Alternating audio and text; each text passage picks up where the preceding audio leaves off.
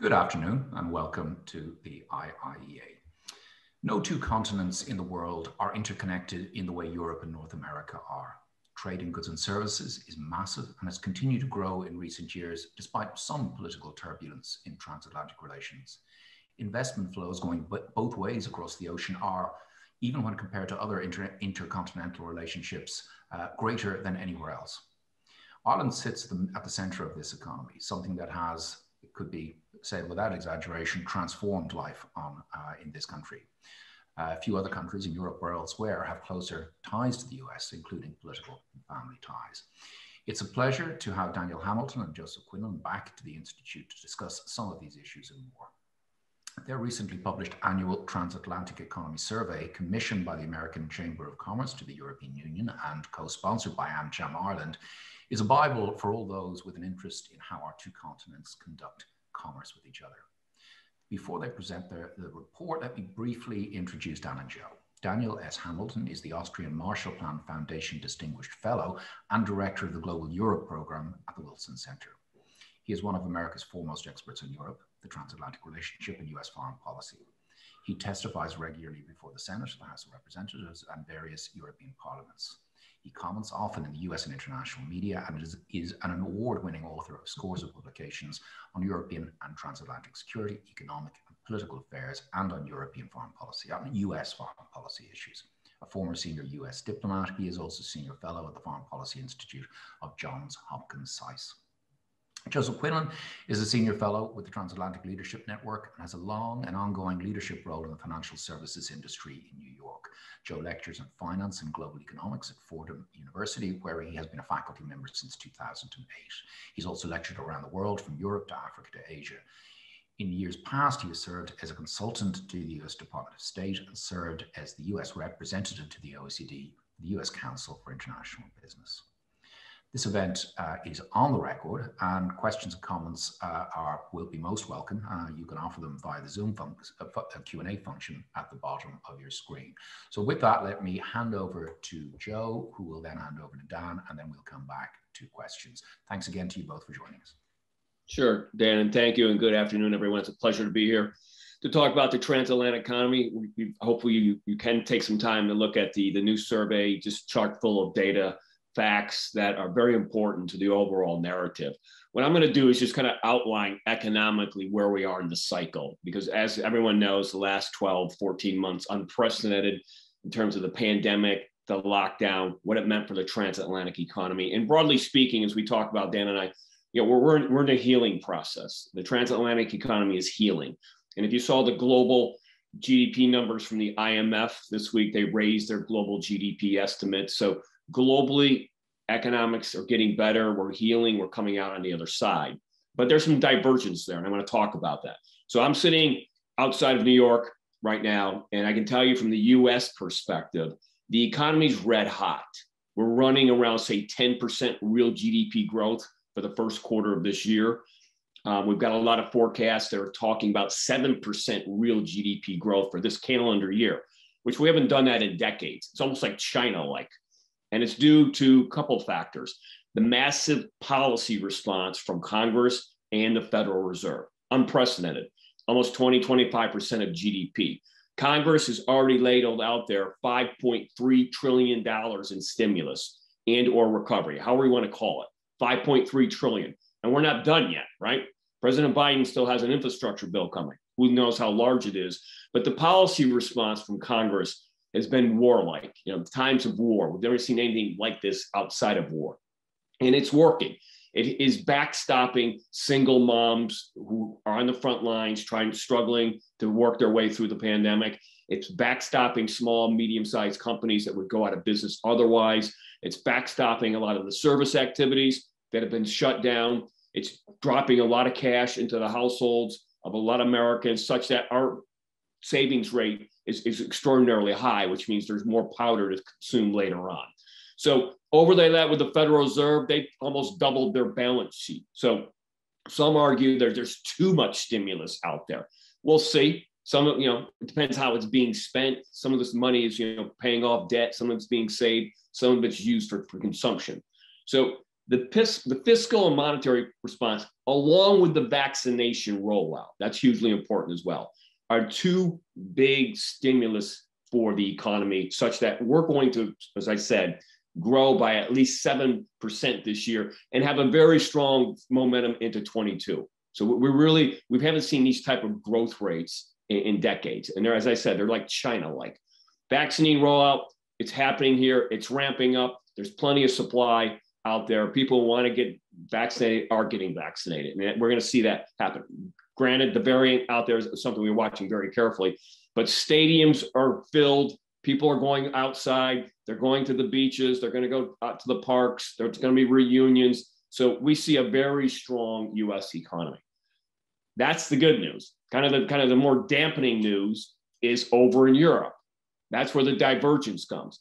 Europe, Dan, as you know, always frustrates me, kind of bringing up the rear, so to speak. Vaccination rollout, we know, has been less than stellar. Lockdown of Italy, some of these service economies still. You kind of, now some argue, well, that's where the United States is headed. I doubt that. I truly doubt that, given where we are with the vaccination, how well we're doing, and so forth. But Europe is dragging. Europe is, put it this way, the United States probably expand by 10% annualized in the first quarter. Europe didn't expand at all, fell back into recession. Some of the PMI numbers are getting better, but there's a huge transatlantic divergence emerging. And to give you kind of an indication what that means, it's only the first 2 months, but in the first 2 months of this year, America's trade deficit with the European Union exploded by 37%, 30% higher, because we're not exporting as much to Europe. We're importing more from Europe. And here we go. And we were coming off, and I'm talking merchandise trade. Dan will talk about services. That's important as well. But we've already got the early signs that this divergence in growth can create its own stresses and strain. And you see it coming through in the trade numbers. You see it coming through in the foreign exchange markets as well.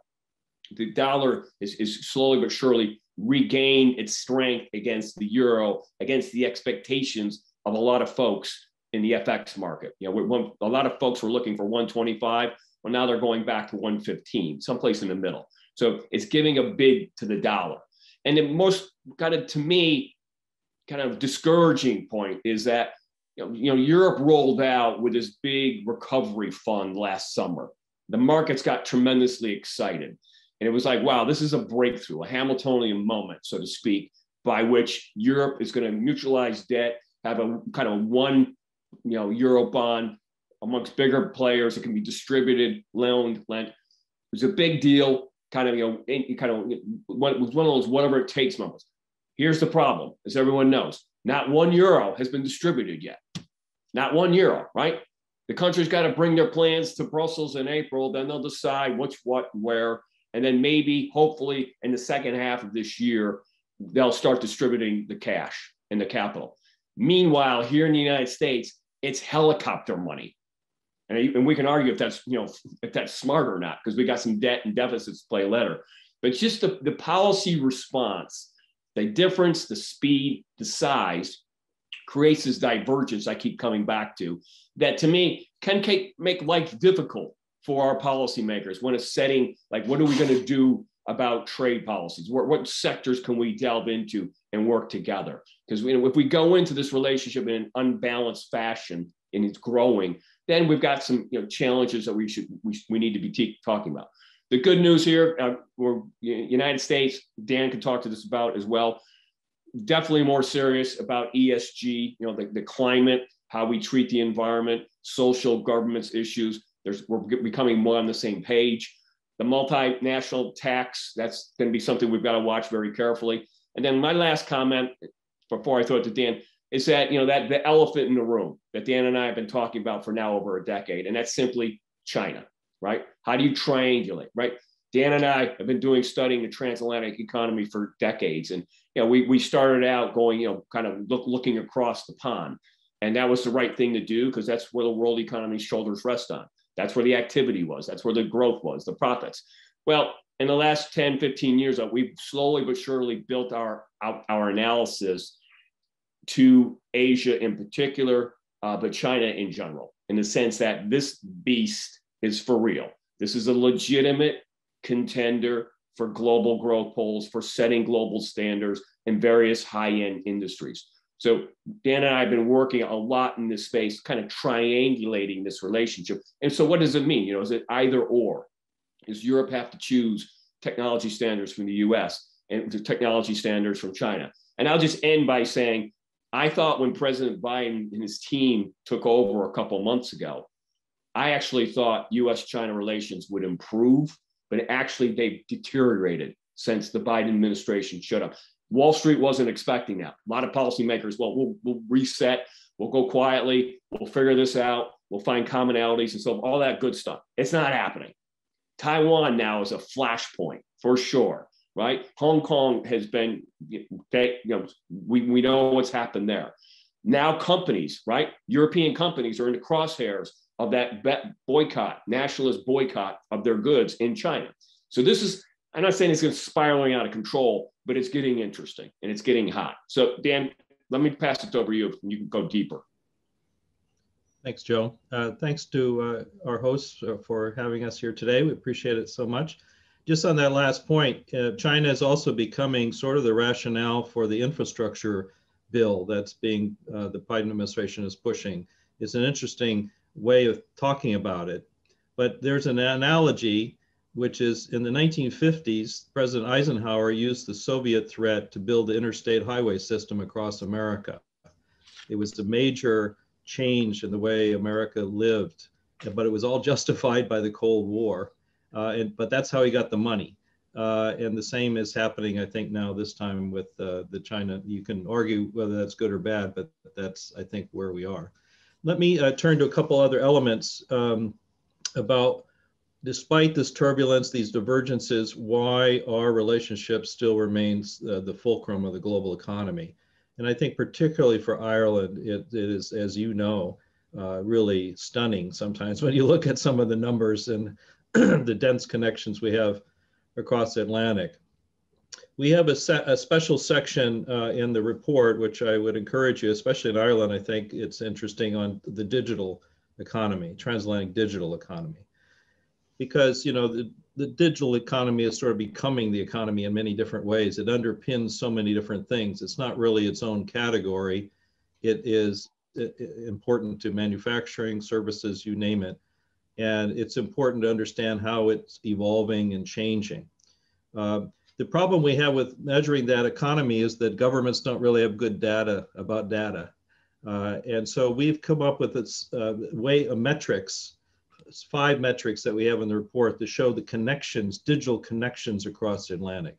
And I just want to highlight a couple. One is digitally enabled services. So these are services that could be provided digitally. They don't necessarily have to be. So it's a very expansive notion of it, but they could be.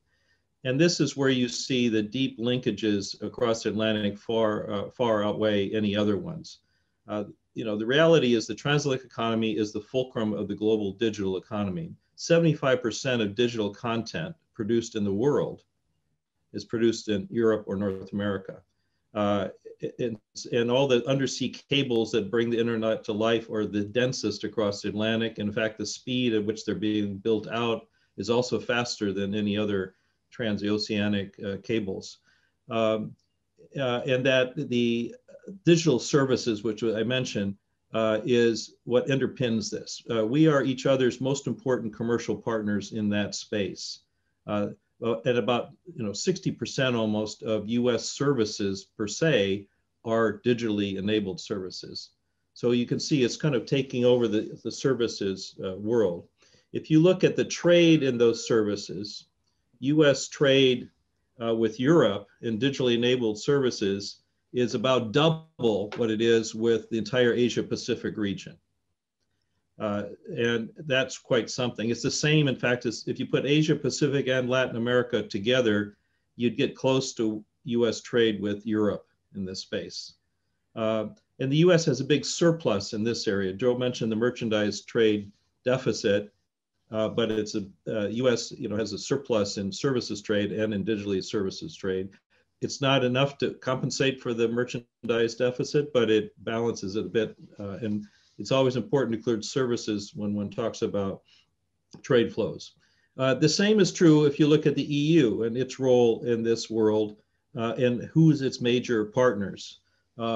Before Brexit, this is a classification issue, the EU 28 or the EU 27. But before Brexit, the US had more trade with the EU and digitally enabled services than the rest of Europe and all of the Asia Pacific. So just one country, the United States, more important than the entire Asia Pacific region to Europe in terms of these trade flows. Now, because the UK, which is such an important services country, is not included in the EU, then the US falls a little bit behind. But I mean, this is sort of artificial in a way because the European flows are still there. So one country, as I say, essentially equivalent to the entire region of half a region of the world, the Asia Pacific region. And the second way to look at it is how companies really work. You know, they prefer to be close to their customer and provide services where the customers are instead of sending them across an ocean if you can. And if you look at that, you see also services via affiliates of US companies. So US companies, say in Ireland, are much more important than services trade. And the same is true for European companies that are based in the United States. And those flows, again, dwarf anything that's going on with other parts of the world. So it's important to include investment flows and see how those work and how companies, trade among themselves, also the digital space, to show recenter your picture of who's important to who in the digital and in the economy. What the OECD has done now is finally try to link trade flows to data flows. So it's hard data flows don't tell you about commercial value necessarily. Just because we're exchanging a lot of data doesn't necessarily mean it's really valuable. You could stream a video that's not have much monetary value, but it uses up lots of gigabytes of data. Or you could send a financial transaction or architectural design at the click of a button that could be worth millions of dollars, but it doesn't take up much data space. So one has to be careful here by just looking at flows, but even the flows are still really intense across the Atlantic. What the OECD has done now is shown what countries are trading based on those flows. So they are trying to now make a link here. And it's very interesting that the top 2 countries in the world, international trade underpinned by data flows, number 1 is the United States, number 2, Ireland. Ahead of Germany, ahead of the Netherlands, France, Switzerland, Sweden. Those are all the next ones. There's no Asian economy mentioned in any of those top tier. The UK does a different data classification, so it's not in the rankings, but the OECD says it's also in that top tier. They just measure it differently. So it's really shows you how strong this is, how important it is to Ireland in particular, that it ranks so highly in that space. So there's more in the digital economy, but just to move on, there's been a lot of discussion recently, prompted by a Eurostat report, that China has become the EU's top trading partner. There's a lot of media was full of that a few weeks ago. And it's simply false. The way the media interpret it, that was a report about trade in goods, and it ignored trade in services. And so I had to write some stuff we both wrote in our report, just to, again, recenter your mental image here to counter this sort of narrative. Xi Jinping just had a talk with Chancellor Merkel, and he repeated that. He said, we're your biggest trading partner. And the Chinese are saying this all the time. It's just wrong. And one has to, get a different picture. The way I would talk about it quickly is EU-China commercial ties are like a country road, 2-lane highway full of goods. It's a packed highway, it's bustling, there's lots of stuff going on. If you have an accident on that highway, we're in trouble. We're building, or the EU is trying to build a investment lane, a 3rd lane, but that's gotten stuck now because of the sanctions issues and the Chinese response. just wrote a piece that said the CAI, Comprehensive Agreement on Investment, is DOA, dead on arrival in the European Parliament. So I don't see it going anywhere. So it's blocked, and but it's a bustling highway, but it's only a 2-lane highway. The transatlantic economy is like a 12-lane Autobahn. It's not just goods, it's also the services, it's the investment flows that I mentioned, it's the jobs, which are far, there aren't many jobs coming from Chinese investment in Europe, but there are millions of jobs coming from American investment in Europe. It's all the digital connections that I just mentioned, and it's the innovation economy, R&D flows that we cover in our report. You put all of that together, that's the 12-lane Autobahn. You have a wreck on an Autobahn like that size, you're in real trouble. So we want to avoid that. And hopefully we will be able to clear up some of the irritants that we've been facing over the last number of years, which brings me to the sort of the last point in terms of thinking ahead, some of the policy challenges we have. President Biden has said Europe is the, quote, cornerstone of American engagement in the world. He is an instinctive transatlanticist. He's also Irish, as he tells everyone. But I mean, he has it in his bones to turn instinctively to European partners when it comes to lots of challenges. Now, whether his administration does the same thing in all points, of course, is something we have to think about. But you can already see by the attention that's being given that there's going to be a big effort to kind of recast and reposition the transatlantic relationship and try to get the US-EU piece of it to actually function. We had problems with that over the years. And so I would just identify a couple areas where that is probably, there's opportunity. One is, as I said, is in the economic and trade field. We got to clean up these irritants that are lingering. We got tariff problems still. We have Boeing Airbus.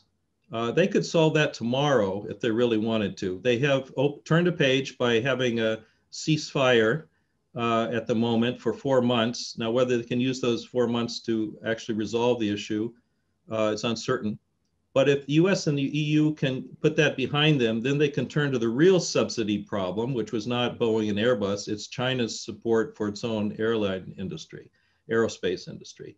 But we can't address China like that when we've been identified by the WTO as the subsidizers in chief. So we have to take care of that. The US has proposed something now on digital taxation. We'll see how that goes, but it seems to be getting, it's a kind of a very different approach and it's sort of back in the game on cleaning that up if possible, still controversial.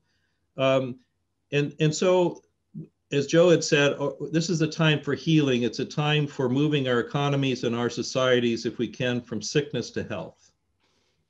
And you can wrap that up into a new narrative that also includes climate and energy. That the issues we have, the Biden administration has also been very strong on the climate energy agenda, as you know, but they're coming at it with a different narrative. It's not just about the environment. When the president says build back better, he means talking about including environmental considerations into an economic plan that means better jobs, more sustainable growth, more equitable access for people to the economic growth that we're experiencing. It's a different narrative than just, the Paris Accords and climate change. It doesn't step back from that, but it is trying to win a broader coalition to support it, which is important, particularly in the United States. And that means paying maybe some attention to new areas, like Joe mentioned, sustainable finance or ESG standards, things like that. The EU is proceeding on carbon border adjustment mechanism. The US has sort of cautioned on that, saying, if you got to do it, it's going to be a problem. Let's at least talk about it. And if it happens, it's got to be WTO compatible. And at the moment, the EU plans are not WTO compatible. So it's a different narrative. I think if the US and EU could buy into this new narrative and work on that together, then you're harnessing the economic plus the climate energy in a new way. I don't think there's big appetite soon for any TTIP-like arrangement or any big trade agenda. It's really about getting our economies back on track. That's going to, I think, certainly for until our midterm elections, it seems to me to be where we'll be. The last piece I'll just end with is back on the digital.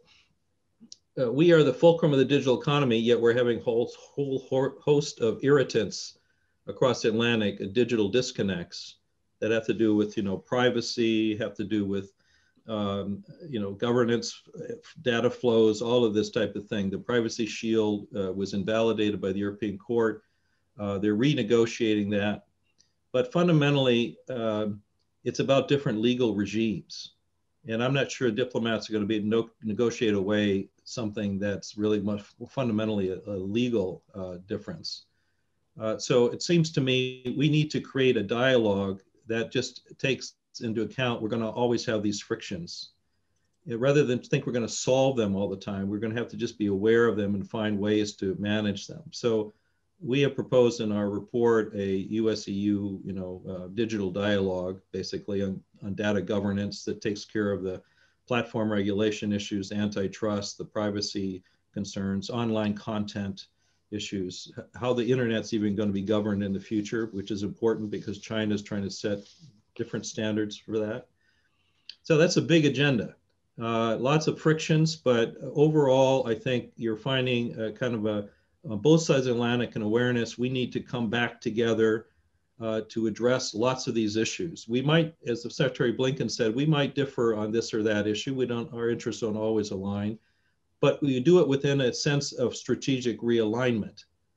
That is more what is still important across the Atlantic, that we are basically moving in the same direction and are so densely tied to each other. We literally can't afford to break apart or decouple from each other. So thank you.